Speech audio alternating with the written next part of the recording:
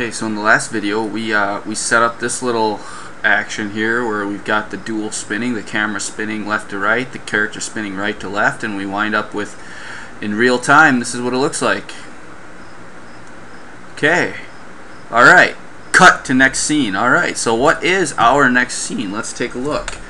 If we go back to our little, in fact, I'm just going to move it out to where I can see it now.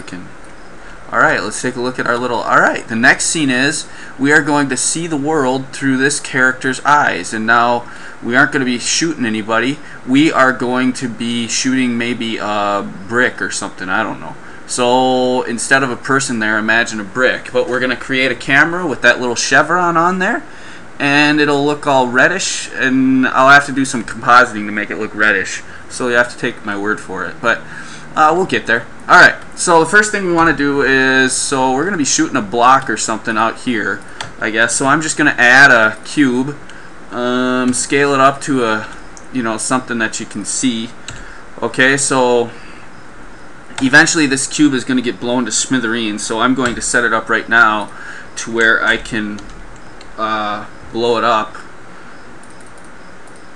So now eventually I'll probably put in a particle system, an explode system, so that when I shoot it, it'll blow up into several parts. And the particle system, it works by each one of these faces will become a different shatter. And so I'm just setting it up right now to where we're ready to have it explode. Okay, so now he's whipped his face around. Boom. He's gone from being over here, knocked off balance, to coming into on balance, looking at his target here. So now we're going to set up a new camera, and this camera is going to be his view. So I'm going to add a camera. I'm going to get it into a now it doesn't have to be exact vision at all. It just has to be close. Okay, and so now right here I'm going to have it switch. This currently is my active camera. I'm going to have to make the scene switch to being this is my active camera. So in order to do that, I am going to add a marker here. So I'm going to press the M key down on my timeline. Alright? And now if I go over here to my world settings, notice how it says camera. Currently my active camera is right here. And by the way, one thing that I like to do is I like to change the name of my camera. Since I'm always trying to grab them really quickly, I like to use my outliner. I like my cameras to be right up here at the top. And now if I had a whole bunch of objects in this scene, which I typically do, I'll typically have hundreds or thousands of objects, the camera will typically be lost somewhere down here, way down here. So if I were to rename my camera as 0.0.cam1, alright, that corresponds to this camera. And now it will always be one of the first objects in my list here. And now if I rename this camera, control click, let's name that 0.0.cam2. Okay, you can give them better names if you want. And now this armature, this corresponds to that guy's armature. Why don't I rename that? Typically the important things in a scene would be cameras and armatures. Those are the things you're dealing with all the time when you're doing animations. So cameras, I type in 0.0 or 0.1 maybe. For armatures, I typically type in 1.0s or 1.1s. 1.0.badboy. Okay. And so now that just keeps the important objects up to the top of my my object stack. All right, but let's go back. This is my this is the camera that I want to work with. So at this marker, I want to bind this camera. So I'm going to go over here, and I'm going to go to frame. Where is that? View. Bind camera to markers. So this is the active marker, and this is my selected camera over here. And I'm going to bind that camera to the marker. Okay, but now the problem is, now I have bound this whole scene to that camera. Alright, let's turn off my image. Alright, so now this is the view from that one camera. So basically my entire scene is bound to this camera. So I'm going to add another marker right here at the beginning of my scene. So I'm going to say that at the beginning of my scene, I want this to be my active camera. Camera 1. And so I'm going to bind that camera there. Alright, so now camera 1 is bound at this point. Boom, then we switch over to camera 2. Now this camera 2 is supposed to be his view, okay? So that's the view of this character, and notice how it's a little bit offset, but that really doesn't make a difference. I mean, he's not going to be in the picture, so it's just got to be kind of in the area of where his eyes would be. Okay, and now here's what I want. I want to have like a chevron or something in front of him, so I'm going to put my cursor out there, and I'm just going to add a plane. Okay, and now I'm going to go in edit mode, rotate that thing 90 degrees, and now can I see that plane?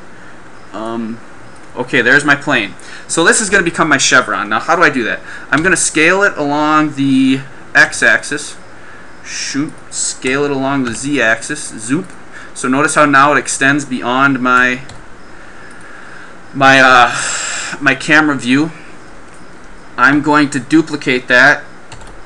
Okay, and now I'm going to rotate it 90 degrees. Alright, now I'm going to scale it along the x-axis just so that it's out of the actual camera frame. And in fact, let's scale it further.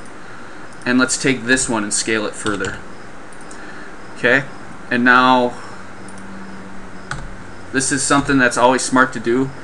It shouldn't make a difference, but I'm just going to move it towards the camera just a little bit. Okay, and now let's add another thing. Let's add just a circle. Okay, and now let's see where. Okay, so it's in about the right spot. Okay, and now let's extrude that, scale it in just a little bit. Alright, now you can do your chevron, you can make it all as fancy as you want it to be. Now what I'm going to do is I'm going to parent that chevron to the camera here. I'm going to press Control P, set parent to object, and so now whenever I move my camera, my chevron moves right along with it. Alright, so this would be like, this character has this chevron, and I'm going to give it a red material, if I can find its material settings. I'm going to add a new material, and I'm just going to call it red. And it will be, in fact, red. Bam. Okay, so there's its chevron. That's not, I don't like that red at all. Okay, I don't like that one much better. I just want red, nothing else.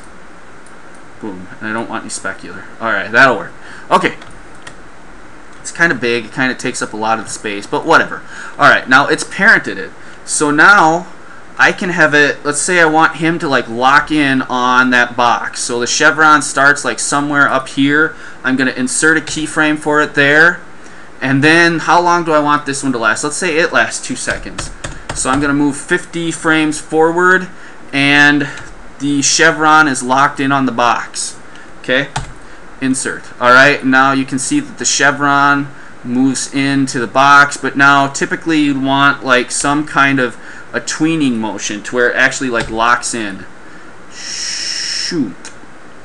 Alright, boom. Alright, and now, but he's changing his view, so he's whipping his face around. So that would mean if this is supposed to look like his eyeballs, then this camera would be whipping at the same time too. So I'm going to go a little bit above here, and I'm going to do something like this. I'm starting a little bit before I switch over to this camera, and I'm just going to rotate it a little bit, insert, and then I'm going to go to where we end, which was I think about frame 110, and I'm going to rotate it, get that into position where I want it to be, insert. Okay, and so now you can see how he whips over, boom, switch to his camera view, shoom, lock into position, boom. Alright, and again, I don't want to be able to see outside the camera. This just helps me set up. Okay, boom. Okay, we are set. So now he's locked in on the target. Now I could have a whole lot of fun with this. I could have his, I could do more with the chevron, have it lock in. I could have it move, I could have it do something like this, move in and out, something like that to like look like he's, choop choop choop. I could have another chevron that comes in around it. I could do all sorts of fancy stuff, and in my final animation I might do something like that. But now you see what I would do. So he's just locking in on it. Okay, boom, that looks good. I like it. But I'm just gonna change the timing a little bit.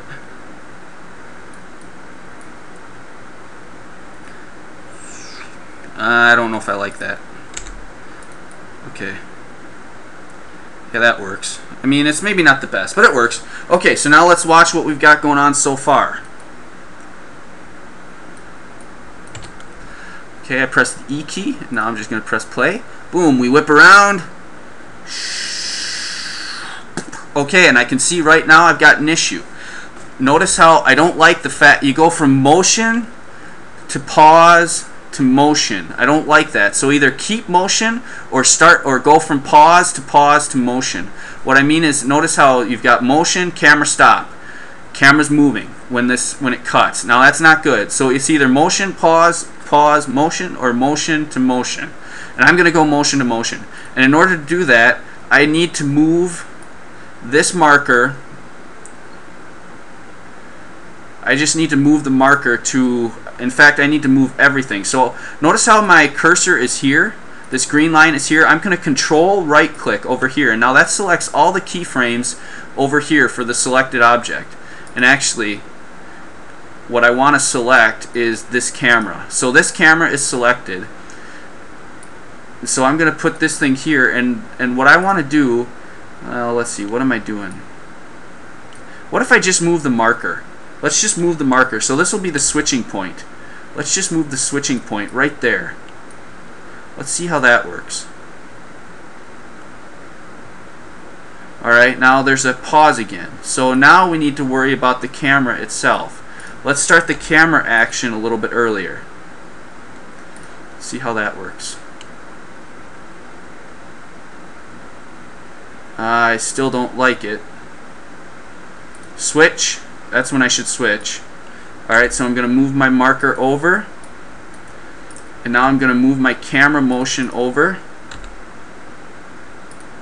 I'm going to move this camera motion over. And I also need to tweak the motion of the chevron. Alright, let's see how that looks. Motion switch. Okay. How do we like this?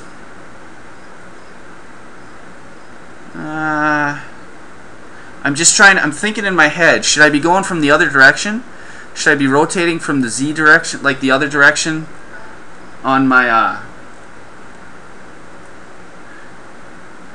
camera? I don't know. I'm just going to stick with it. Alright, that'll be the end of this part of the tutorial. Again, DX3 Studios, that's where it's at. Catch me later.